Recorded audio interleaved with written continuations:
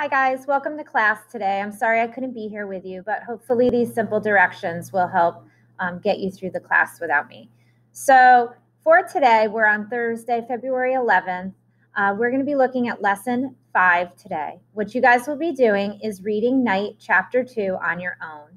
Make sure to complete the discussion questions as journal number 2 in your journals, so you don't have to submit anything to Canvas. Just make sure it's in your journal titled Journal Number 2, Night Chapter 2. Make sure you have this done by Sunday, but ideally you should have time to finish it as soon as you get done reading the chapter. Okay, a little more in detail about today's class. I'd like you to try to review the Chapter 1 discussion questions.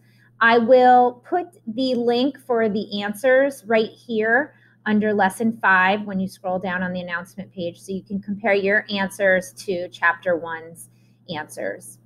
And then for journal number 2, before you get to the discussion questions, I would like you to just answer this question here in a few sentences. I want you to reflect on Chapter 1 and think about what was the most shocking event or detail that occurred in Chapter 1. And then I just want you to explain why. There were so many different things I think that happened that may have really shocked you, or you just, were surprised by. And then explain why.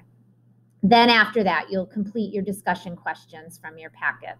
Again, if you haven't picked up your packet yet, you can click on this link above right here where it says discussion questions, and that'll pull up all the chapters for you.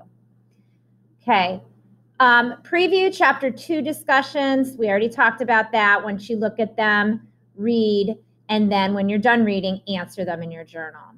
Don't worry about the vocab that's listed right here just yet. That shows up a little later in Chapters 3 and onwards. So don't worry about that just yet, but that is the vocab that is remaining. We covered a lot of the vocab in Chapter 1. If you didn't put sticky notes on those vocab words, that's another way you could spend your time today if you have additional time left over. Okay, as you're reading Chapter 2, one more reminder is to make sure that you are tracking your paper topic. Okay, again, there won't be vocabulary in Chapter 2 that's on our list, so don't worry about that part so much. But your paper topic, remember, number 1 was dehumanization. We really get into some cruel ways that the Nazis dehumanized the Jews and others.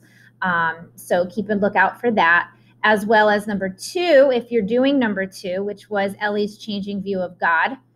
And number 3 was the theme, one of the many themes of the story, or messages you can think that Elie Wiesel wants you to get out of reading this. One thing that we would have talked about if I was here, just to keep in mind, one of those messages is that people were not listening. They were warned, but they just weren't listening. So you could kind of track that message. It does come up a few times in this chapter. Okay, so again, your homework is here. So your 4A, again, have those discussion questions in your journals so you don't have to worry about it later on in the quarter. Okay, so just finish reading Night Chapter 2 and discussion questions in your journal. Once you do that, I'd like you to watch this short 10-minute video. Okay, I do want to just, let you know that right off the bat, you're going to see some horrific images and video content. I think it's important for us to see, but at the same time, if you are uncomfortable watching, feel free to just get out of the video. You don't have to continue watching it. You're not going to be quizzed or tested or anything on the video. I just want you to listen to Elie Wiesel speak with Oprah, as well as see some of the images if you can stomach them. Okay, so thank you for all your hard work. I won't get to see you guys again until after break. Have an awesome vacation, and I'll see you when you get back. Thanks.